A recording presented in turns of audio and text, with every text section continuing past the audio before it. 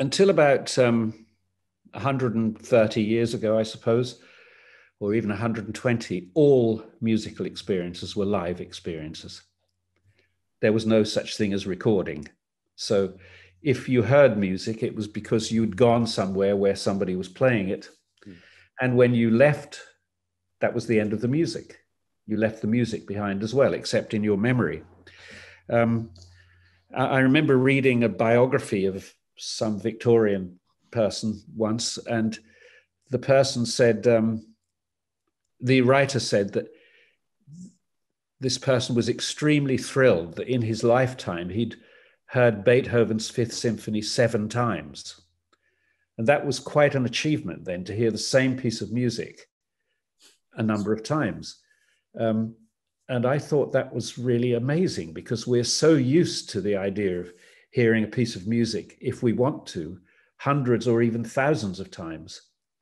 So when recording came along, you had two very distinct things for a little while. You had a live performance, which was unique.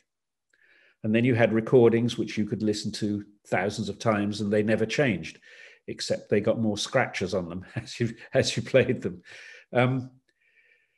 What I started realizing in the 60s, when I started playing with tape recorders as an active machine, as a way of creating music, I started to realize that there was the possibility of a third area in between fully live and fully recorded, which I could make using tape. For instance, a very good example of that is Steve Reich's It's Gonna Rain, those early tape pieces of his, where he takes a little fragment of recorded sound and runs a loop of it against another machine playing the same loop at a slightly different speed, and it generates a new piece. So this is something different. It's in a way a live performance. It's live in the sense that it has never happened before, that particular thing that you're hearing then.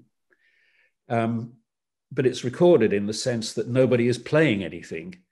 So I was sort of interested in this new area of music that had been opened up. And because I don't play any instruments myself with any skill whatsoever, so I was interested also in the way of making music that could be made with the instruments that I understood, which were tape recorders. At one point, when I was a student, I had 31 tape recorders. I used to find old broken ones and mend them and make them do funny things.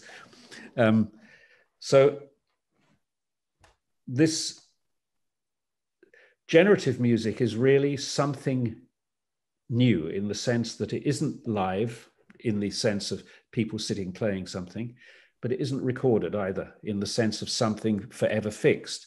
It's some new hybrid between the two. And I really think that it's possible in 30 or 40 years, people will look back on the era of recording, the era that we're sort of still in, but just moving out of now, but the last 120 years. And they'll say, Granddad, did you really just listen to the same thing over and over and over again?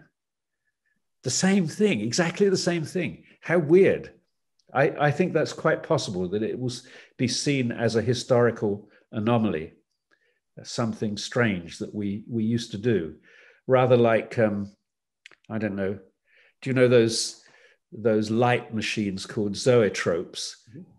Before film existed, people had found ways of making some images move, and they look kind of quaint and rather silly to us now, but people used to watch them. People used to sit and watch the same horse going round and round and round and round and round and round and round and think, that's amazing. Look, it moves. So maybe we'll think about all of my work will look suddenly like those horses going round.